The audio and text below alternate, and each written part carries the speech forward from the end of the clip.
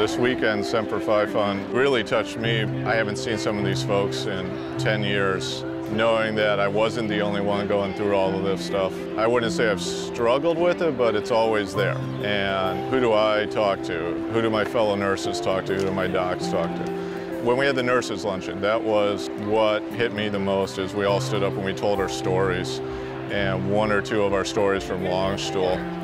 And for me, it really is that closure, kind of seeing my fellow nurses and corpsmen and medics, but also hearing that they have the same stories, just different names. That's really what hit me the most, in that there's this big family called the Semper Fi Fund. You don't know what you need till you actually get here, see these amazing people at the Semper Fi Fund, see these amazing athletes and wounded warriors that come out and challenge themselves, because it's certainly going to challenge you, because now I've already got it in my head to run next year. I truly believe, a life of service is a life well lived.